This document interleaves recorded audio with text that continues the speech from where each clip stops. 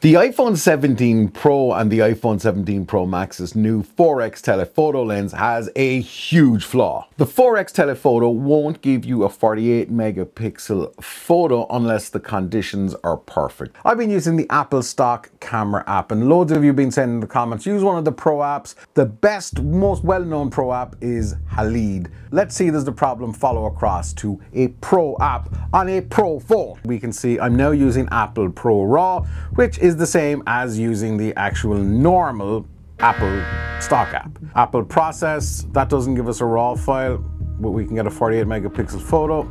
Let's go back a bit here. Okay, perfectly lit, we're in the studio. Boom, what do we get? We get a 48 megapixel file. It's not RAW, but it's HEIC, which is fine, but if you want all the detail of RAW and especially the dynamic range of the bright parts and the dark parts, your highlights and shadows, it's not ideal. Let's go to process 0. This is Halid doing absolutely everything. All the Apple processing is stripped out. We're still on our 4X. Boom. Nice little photo of the Sony ZV-E1. Let's go to that. DNG 100mm, which is the 4X, and we get a 12 megapixel photo. It's not just the conditions have to be right. There's something else at play here, and Apple don't even tell you this in the tech specs. It is nowhere to be found. There's the 4X, 50 centimeters. Here's the crazy part. Even if everything is perfect, you may still not get 48 megapixels. 4X at 100 centimeters. Here we go. What do we get?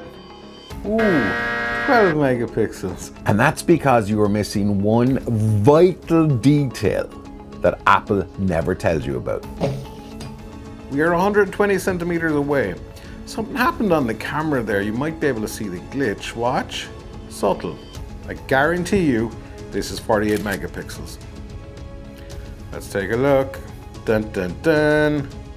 48 megapixels. And that's what we call MFD, minimum focus distance. And this is something that Apple doesn't tell anybody about. The crazy thing here, and this is going to blow your mind, but I can actually show you this happening in real time. Before we get to that, none of the mobile manufacturers actually publish the MFD, the minimum focus distance, which is a requirement for any lens. Google don't do it, Samsung don't do it, none of them do it. Phone makers will tell me and you, hey Vic, and other people, consumers don't really care about MFD, minimum focus distance. They just don't care about that detail. But here's the thing, this is not the iPhone 17 consumer, This is the iPhone 17 Pro, and the last time I checked, Pro in this case stands for professional. This is marketed as a professional tool. And pros like me and you actually do care about these things. If you buy a lens from Sony, Canon, Nikon, or whoever else, they all have a minimum focus distance. Now, you're probably going, but Vic, that's a proper camera. That's like a professional camera with their lens specs. And the thing is, if you know the limitations of any of your gear, you work around it, and obviously any lens under the sun is going to have a minimum focus distance, and this isn't even a focus thing. This is a resolution thing. This is a 48 megapixel sensor going, that's probably not going to focus well. Let's just give them a 12 megapixel and let's do it really on the silent and nobody will ever know the difference. Apple sells the iPhone 17 Pro and the iPhone 17 Pro Max. Could I be any more condescending? No. Maybe.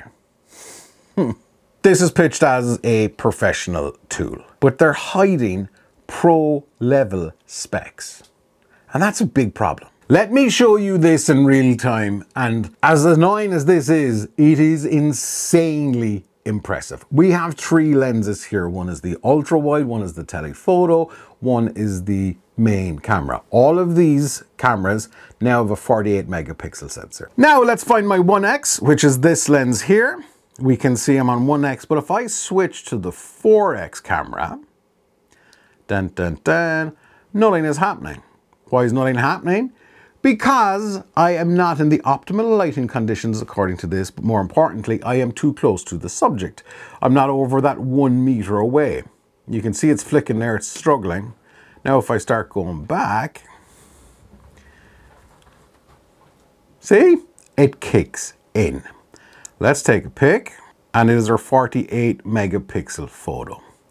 However, if I start going back closer, now my 1x lens, it's gone back to that, but as far as we're concerned, it's not, because the camera's telling us, hey, we're still on the 4x, except we're not, because we've switched to the 1x lens and are only getting that 12 megapixel crop.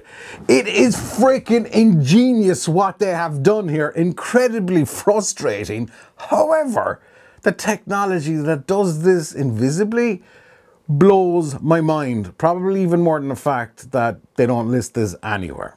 But why does the iPhone 17 Pro behave like this? And by all accounts, the 16 Pro does as well. If you have it, check it out.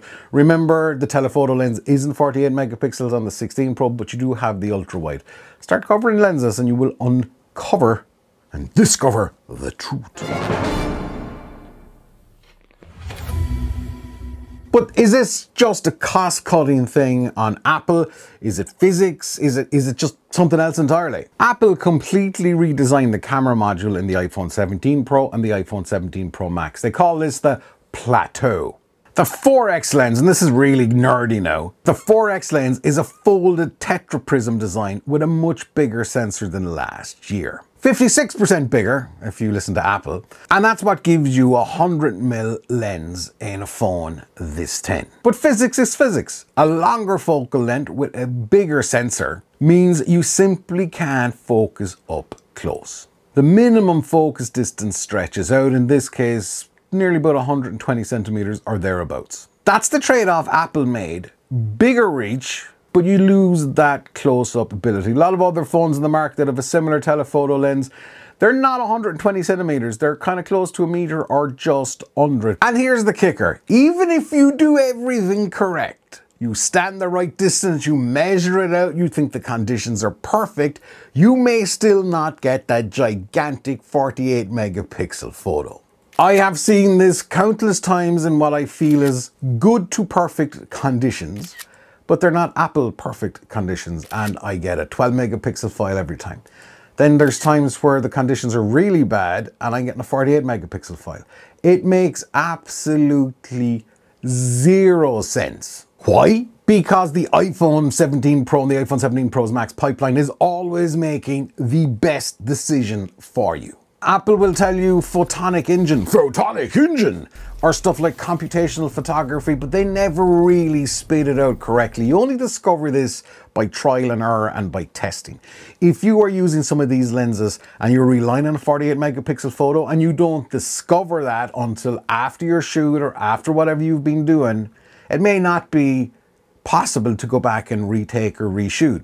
And then that's a problem for pros when it's a pro market and a pro phone. I just don't really understand it. While I get that Apple or any other phone manufacturers would say, hey, you know what? Those details don't matter. Nobody cares about MFD.